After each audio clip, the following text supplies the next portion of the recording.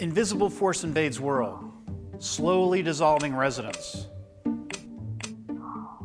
Sounds like science fiction. Actually, it's science nonfiction, otherwise known as reality, and it's happening right now. It is ocean acidification. The ocean absorbs about 1/3 of the carbon dioxide that spews forth from our cars, factories, power plants, and airplanes. That's over 22 million tons of CO2 a day. But the ocean doesn't just absorb all that CO2. There's a chemical reaction going on here.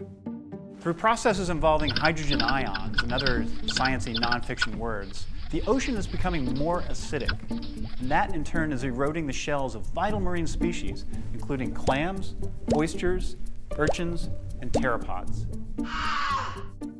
Oh sure, I know what you're thinking. Who cares about a bunch of pteropods? But these animals are part of the foundation of an enormous food web.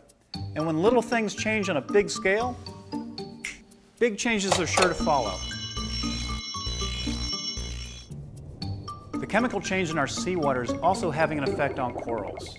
In fact, scientists say that ocean acidification could wipe out most coral reefs by the middle of this century. It's affecting larger animals too. For example, certain fish have a harder time detecting predators, and that's just for starters. The good news is that with less carbon pollution, the ocean should regain its chemical balance. If not, the truth will be a lot scarier than fiction.